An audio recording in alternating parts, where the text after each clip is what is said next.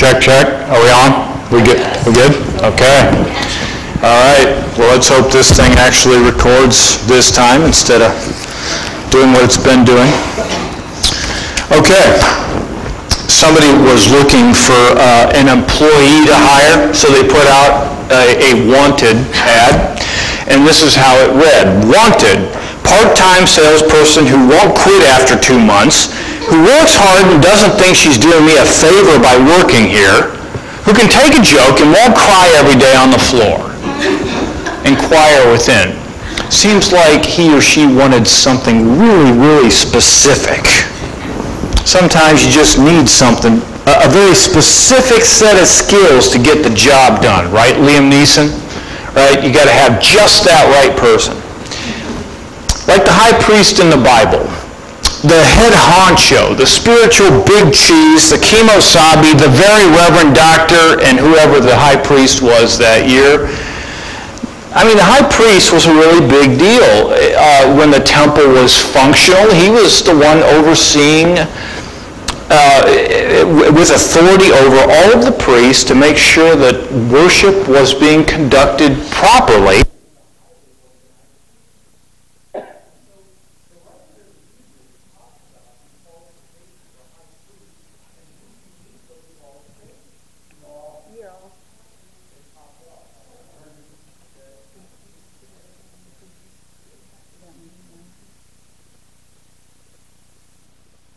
Okay, another battery would be great.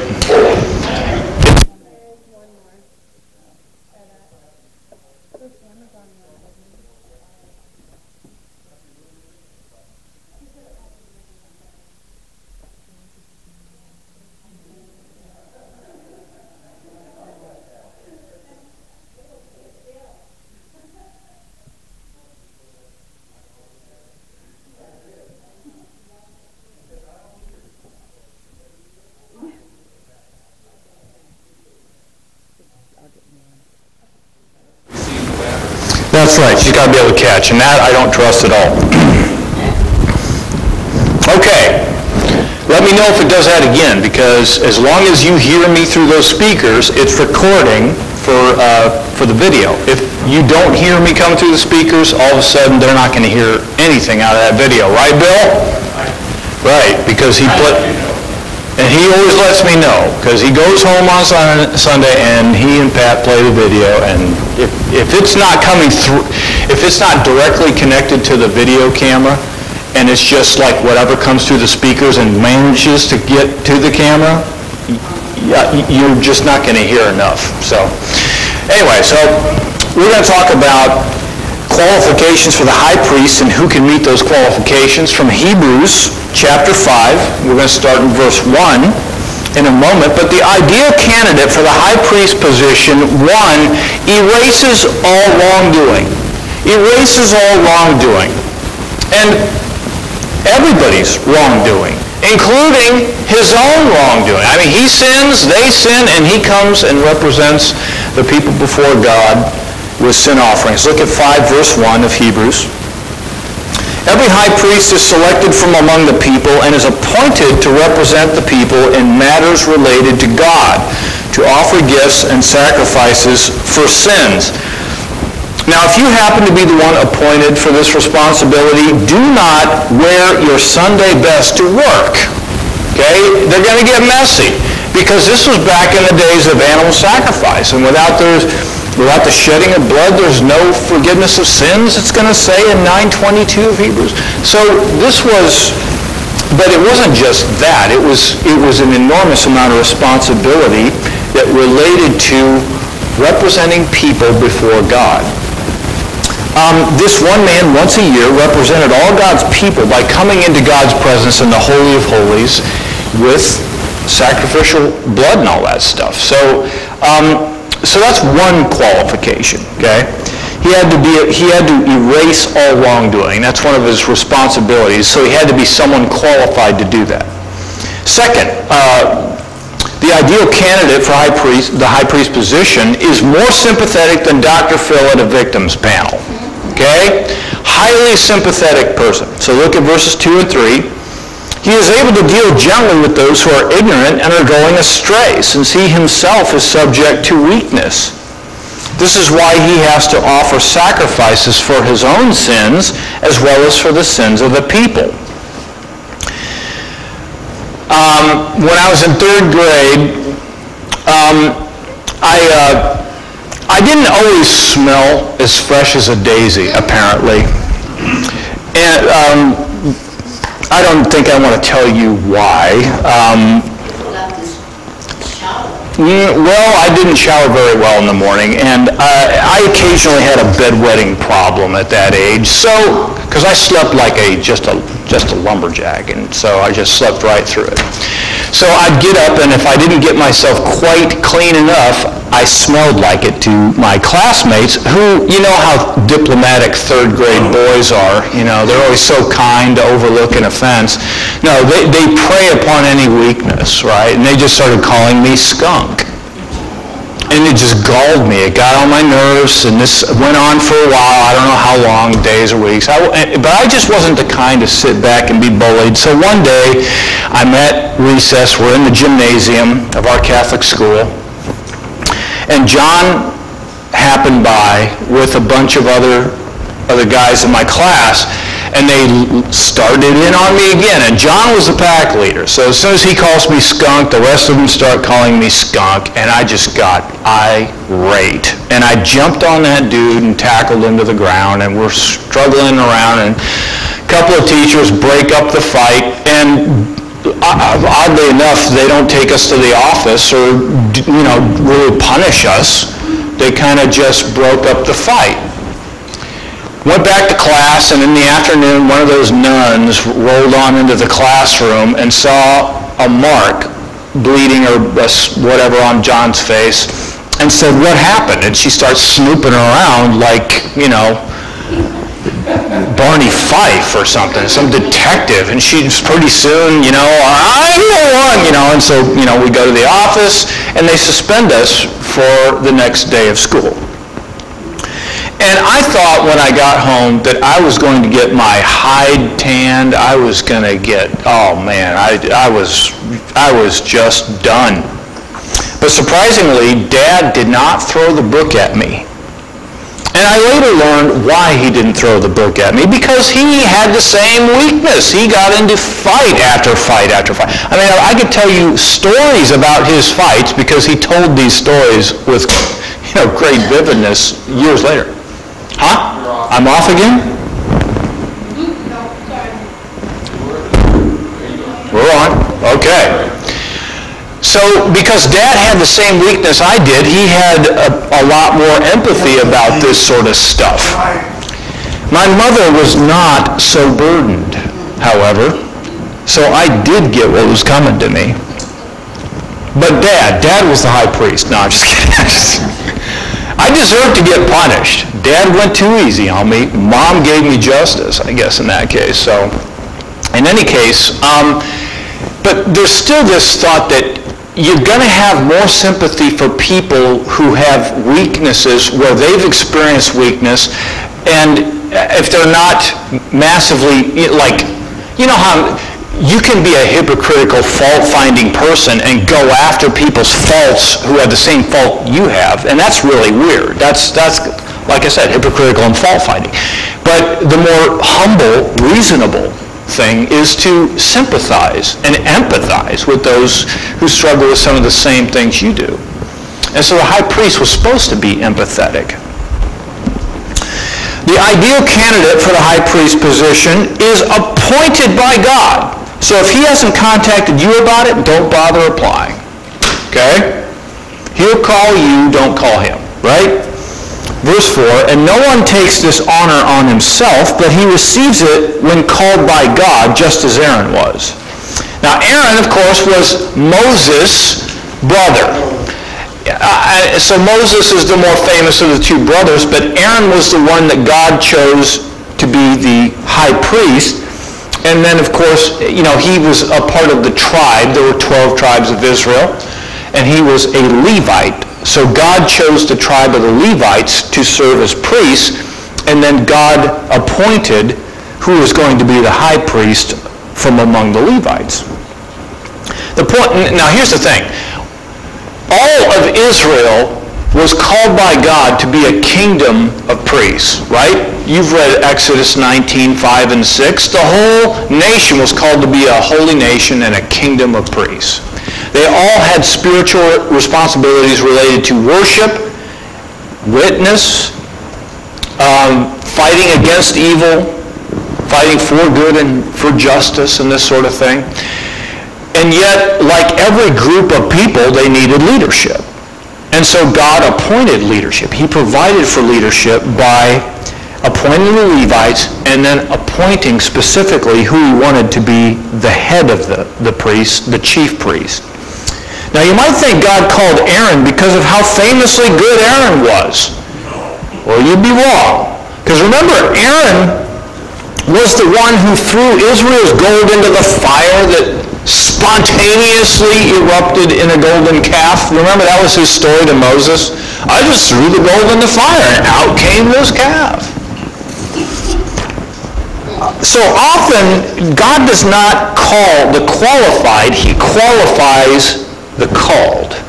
You see the difference? He doesn't look for some super person to do what he wants done.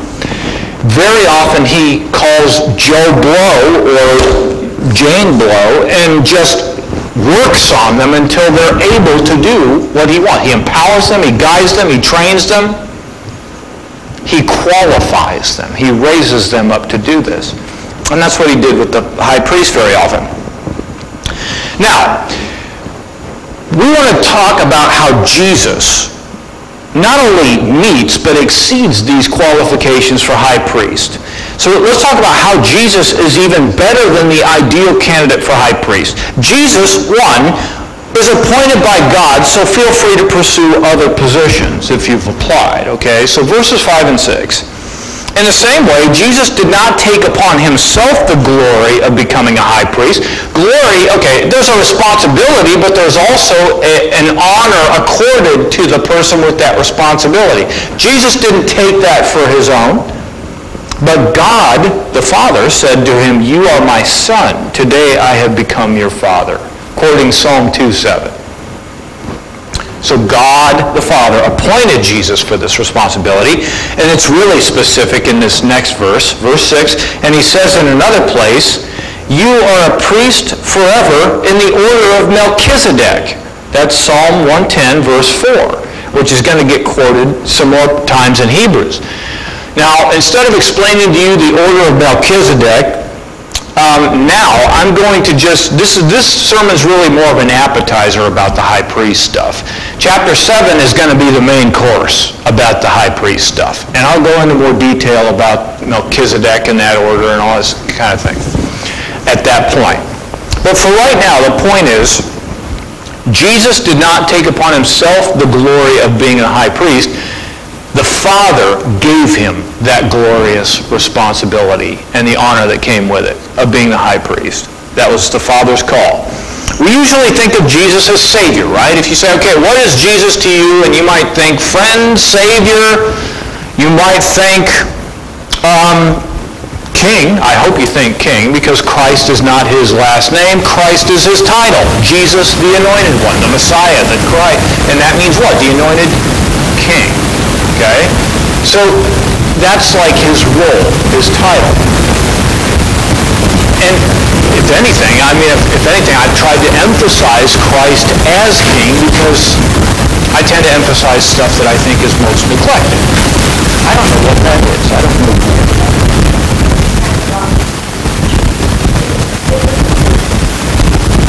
That?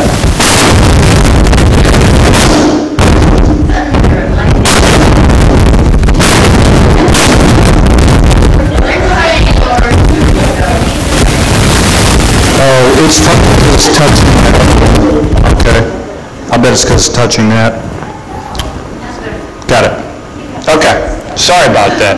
More audio issues than usual. We're triangulating them. We're working on them. All right? All right. So I was talking about Jesus as the perfect candidate for high priest. God appointed him. Okay?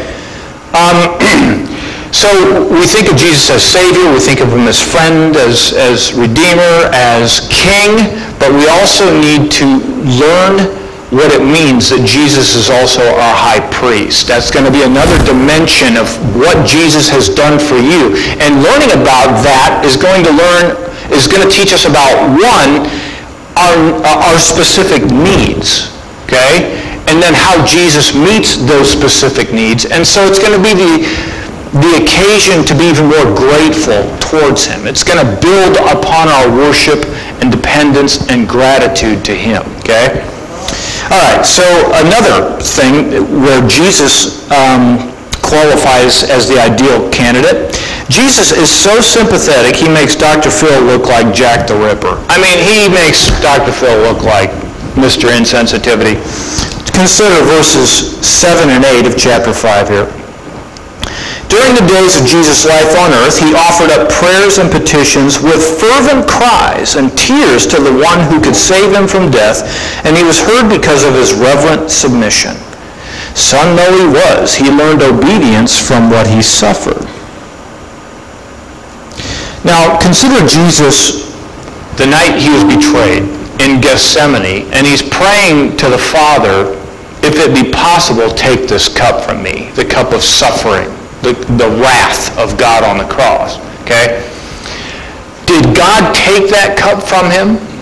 No. Jesus had to drink fully of the wrath and suffering on the cross. Yet, did God save him from death? Yes. Because this phrase can be understood as what actually happened, that Jesus was dead and Jesus was saved out of death by his resurrection.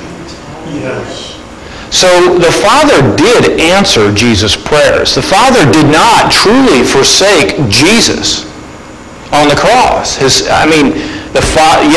wrath of the Father was poured out on him, but having died, the Father accepted the sacrifice from this righteous and perfect Son, and he raised him from the dead and vindicated him as the King. So, but this was an act of high priestly sacrifice. Jesus was at once the high priest who offered the sacrifice, and the sacrifice itself, and the temple in which the sacrifice was offered. If you follow the typology, he's all of those things. Okay. But again, we're going to get into that more in chapter 7. Well, as we experience suffering and tears and the need to be rescued, so Jesus experienced suffering and tears and the need to be rescued. Okay? When you need God most, do you come fervently to him in prayer? Fervently. I mean, or do you just mouth a little kind of prayer halfway? I mean, do you come to him passionately, like the psalmist, just, God, where are you? How long will you let me suffer forever? Do you come with fervency? Do you come with tears when you're at your worst? Or do you reserve your emotions and keep those back from God? So Jesus came with full fervency. His tears were as blood in the Garden of Gethsemane. And he also came with reverent submission to God's will, to the Father's will. Jesus is asking for this cup to be taken from him, but saying, not my will, but your will be done. That's reverent submission. Father, if you decide that this needs to happen, then as much as I might not want to, I'm going to do this. Is that how you come when you pray? When you pray and you say, Lord, which way do you want me to go, right or left? If you are not willing to go right, if God says right, if you're only willing to go left, that's not reverent submission. We've got to come to God with open hearts to whatever God is leading us to do. The willingness to do God's will, that is hard. It's really hard. Because God's will, yes, it's good, pleasing, and perfect, but it doesn't always appear that way before you do it. Does that make sense? I mean, going left might look terrible to you now, but if you take some steps down that road, you begin to see what the Lord was working at, and it starts to work, and And then boy, you're glad you took that route, but it doesn't always look that way from foresight. You have to actually obey and look at it through hindsight. Okay, chapter 4, verse 14 through 16 goes into this empathy of Jesus a little bit more. Therefore, since we have a great high priest who has ascended into heaven, Jesus the Son of God, let us hold firmly to the faith we profess. For we do not have a high priest who is unable to empathize with our weaknesses, but we have one who has been tempted in every way, just as we are, yet he did not sin. Let us then approach God's throne of grace with confidence so that we may receive mercy and find grace to help us in our time of need. Now, it's hard for us to imagine that Jesus was really tempted like we are. You think about the things we're tempted by, petty irritation and impatience with other people's faults and foibles. Well, Jesus seemed very patient with other people, so he doesn't seem vulnerable to that. Gossip, we gossip. Can you imagine Jesus being tempted to share a little tidbit with people in his community? Lust? Good grief. Jesus? No, he surely was not tempted by those sorts of opportunities. Vengeance? Nah, Jesus wouldn't have been tempted by any such. So it just seems like such opportunities, but temptations, such stumbling blocks wouldn't even be a second thought. It wouldn't be a big deal to him, we think. Plus, we think temptation is harder for us because we've got those weaknesses. And if Jesus didn't have those weaknesses, then how could we possibly compare him being tempted with us being tempted? Surely it's harder for us than it was for him, we think. But let's think about it this way. The longer you resist temptation, the harder it gets. Sometimes the longer it goes, the harder it gets for us, right? You might be able to easily, fend off a temptation, in a few seconds, but then you get to thinking about it a little bit more. And then it gets a little more tempting to you. And then you think, well, there's a way I could do this and I wouldn't get caught. And pretty soon it gets a little harder as it goes along. You try not to think about it, but now you're thinking about not thinking about this thing you want so much, right? Distraction doesn't hold. But because Jesus did not give in to the temptation to sin, the temptation sort of ran its full course. Now let's switch the metaphor. Let's think of a gauntlet, an obstacle course. It's a ropes course, and it's stuff mud you got to crawl through, and ropes you got to climb, and you got to get over the wall, and then you got to get under the barbed wire while bullets fly over your head. The marine obstacle course type thing, and you got to get through that thing. And the further you get on the course, the harder it gets because, one, you get wetter, two, you get tired, right? And three, the obstacles get tougher. Yes. Jesus did not just run the first few steps of the gauntlet. He ran the whole entire thing. Therefore, it was harder for him. We got a few steps in and quit and gave in to the temptation. Jesus went the whole way.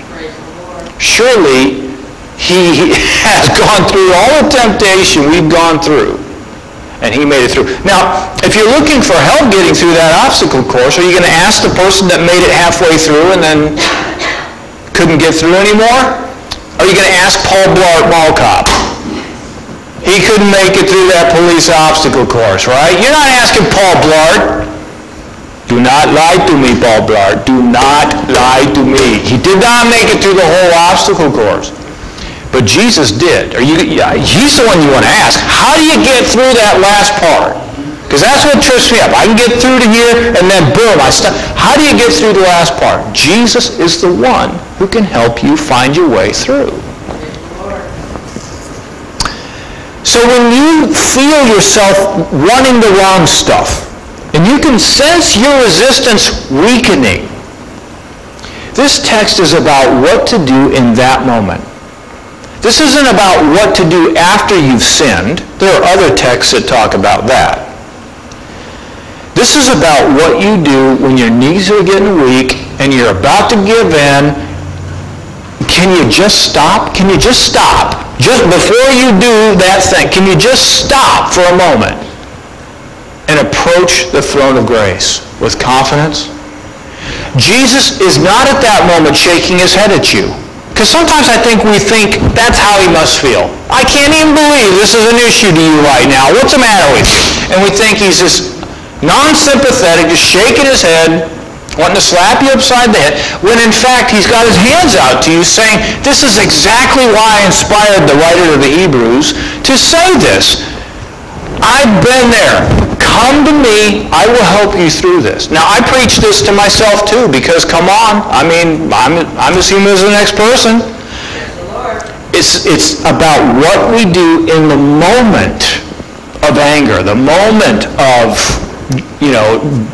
desire to gossip, or the moment of lust, the moment of vengeance, the moment of this, whatever, gambling, substance abuse, whatever it is, whatever your temptation is, in that moment, pause and pray. Jesus is empathetic with that. He's been there, and he will help you through.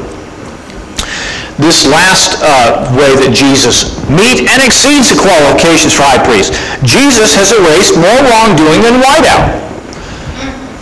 Not including his own, because of course he didn't do anything wrong, but he erased everybody's sins. Everybody's on that cross. There's a little theological phrase we like to use. Jesus' death was efficient for everyone. It was sufficient for everyone, but efficient only for those who believe. Sufficient. It's enough to cover everybody's sins. Unfortunately, not everybody comes to him and repents. So it's efficient for those who believe. But Jesus has got our sins covered. Look at verses 9 and 10. Son though he was, he learned obedience from what he suffered. And once made perfect, he became the source of eternal salvation for all who obey him, and was designated by God to be high priest in the order of Melchizedek. What do you mean made perfect? He was sinless. If you've never sinned, you don't need to be perfected. On the contrary, Jesus being perfect, he was in fact sinless. I forget who it was who recently said that Jesus had sinned. It was some major person it was all over Twitter for a while, a couple months ago or whatever. Jesus never sinned. But he was trained to obey when it hurts. Before the cross, I'm sorry. I had to do that so I can get through the last part of this message without that happening. The cross was a whole special thing. Up until Jesus went to that cross, he had never gone through anything quite like that. This was a test beyond what he had been through. Now, life wasn't easy before that. He was acquainted with suffering and grief before he went to the cross, to some extent or another, of course. Normal things in life going on.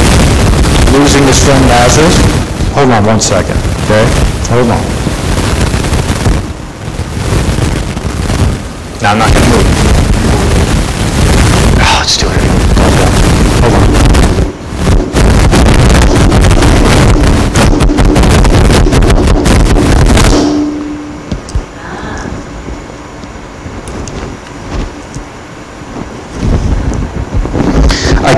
I can't have it this loose when I'm playing drums, but I can have it that loose when I'm not. So we're just going to do that.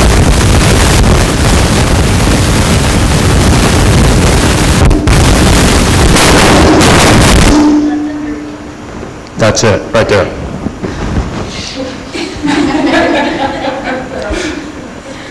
This is what it's come to. Okay.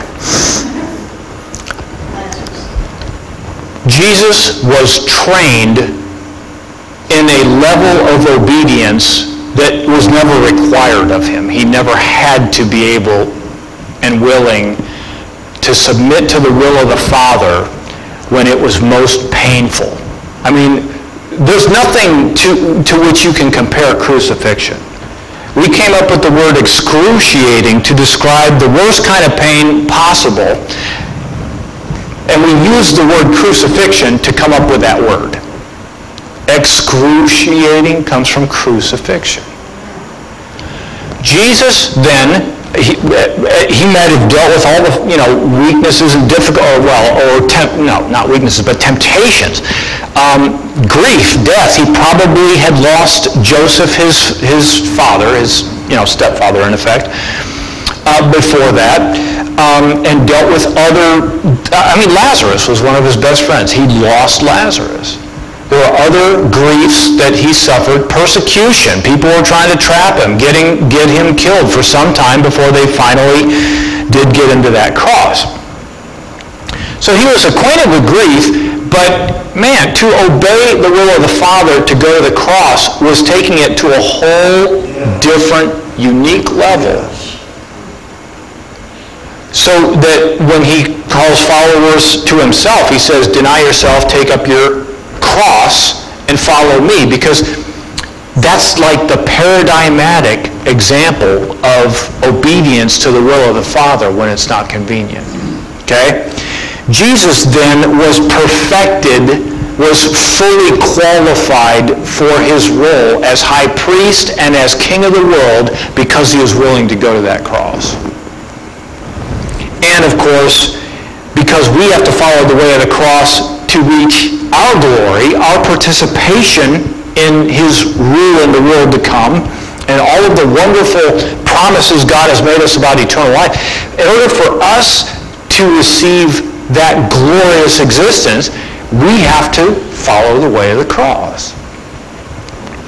Now, in this text, in this Hebrews 4 and 5, who benefits from the eternal life that we're talking about? Who benefits from this? Take a good look at verse 9. 5:9 says, those who obey him. Those who obey him are the ones who will have eternal life. He became the source of eternal salvation for all who obey him. Why? Because faith obeys. I mean, we're saved by faith, not works, but faith obeys. And the Hebrews writer is making no bones about this. The disobedient are faithless and not bound for salvation, but the obedient, those who are increasingly obeying him, have faith.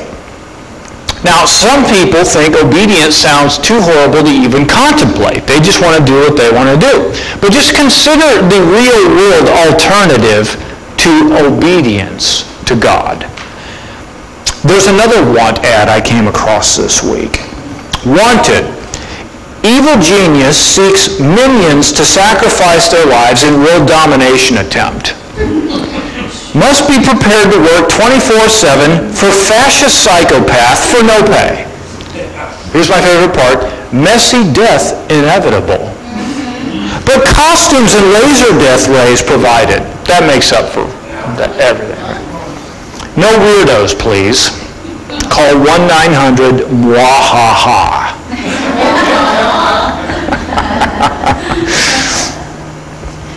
And then I got to thinking about Bob Dylan. But you're going to have to serve somebody. Yes, indeed, you're going to have to serve somebody. Well, it may be the devil or it may be the Lord, but you're going to have to serve somebody. Bob Dylan. I listened to the song this week. It wasn't a bad song. Yeah. It doesn't even need to be redeemed like like that Leonard Cohen one, right? Oh, yeah? Well, you got to have something going on if you're going to sing something like this, because the thing is, the world doesn't think this. The world, people who don't serve the Lord typically think they're doing their own thing.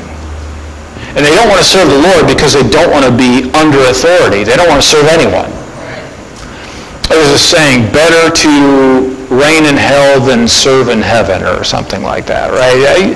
That's kind of the mentality. Some people just don't want to serve anybody but themselves. Bob Dylan cuts through the lie. The illusion that somehow you can walk through this life not serving anybody? No. You're either going to serve God or you're going to be serving the devil. when you serve yourself, you're serving a devil you don't even believe in. But you're following the temptations. And he's the one tempting you. You may not think he's the one tempting you, but that's who you're following. You're giving into his temptation. So the writer of the Hebrews is calling us to serve and obey God and to follow in the footsteps of the high priest that he has appointed for us. Because Jesus alone offers us salvation. He said, I'm the way and the truth and the life. He's the way to eternal life. He's the truth. He is the life. To know him is eternal life. And so let us be among those who have eternal salvation by faithfully obeying him. Stand with me and let's pray. Father, we pray, help us to accept the high priestly work of Jesus Christ for our sins. Lord Jesus, your work on that cross erased, wiped out our sins so that we could be forgiven and so that we could move forward without crippling shame and regret, so that we could move forward free. And Lord, so that we can move forward and be trained in righteousness, perfected, even as Jesus was, Lord. One day you will finish the work that you've begun in our moral character. You will finish that transformation, and we will be like Jesus. We will be obedient. We will be faithful. And we will be loving and generous and kind and patient. We will be self-controlled. Lord, we struggle sometimes with those virtues now, but we pray that you would give us the power of your Spirit to help us to be faithful and obedient in greater and greater measure. But Lord, I pray especially that in those moments that we're being tempted with our primary weaknesses, and we've all got our primary weaknesses, one person's weakness is this, another person's weakness is that, but Lord, when we know that we are beginning to be tempted by our weaknesses, we pray that we would just hit the pause button, just stop for a second and pray. Help us to pause and pray, because Jesus, you in that moment, that you beckoned us to you in that moment to just take your hand so that you will help us not to fall, not to stumble. And we pray that we would do that, knowing that you're not shaking your head, you're holding out your hand. You are empathetic, not judgy in that moment. Lord, we pray that you would help us to approach you in that moment and not lie to ourselves that we are somehow alone. When we feel alone, we just act as if we're alone. Lord, help us in that moment to know you are there, and you are there for us, not against us. We pray, Lord, that we would benefit from that profound empathy and compassion that you have for us. Lord, you are the pioneer. You're the one tasked with making your brothers and sisters holy so that we can all stand together unashamed when the world to come, when we're all standing in the world to come. And so we pray, Lord, that we would just let you do what you do. Let you do your job. Make us holy. Make us pure. Make us right with you, we pray. In Jesus' name, amen. God bless all of you. Have a wonderful week.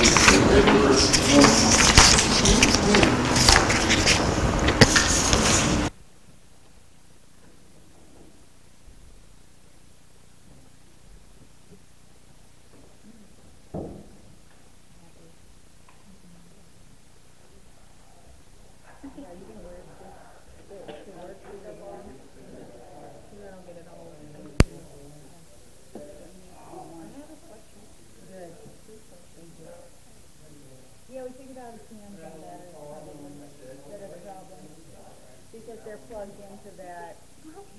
Yeah. I know, but they're plugged into that other plug-in thing, so they might not be the right consistency.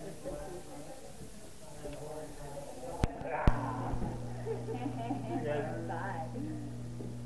So I ordered new batteries. charger doesn't work with those batteries, I think. So I've got a new battery charger and batteries coming. Yeah. I'm gonna get my whipper.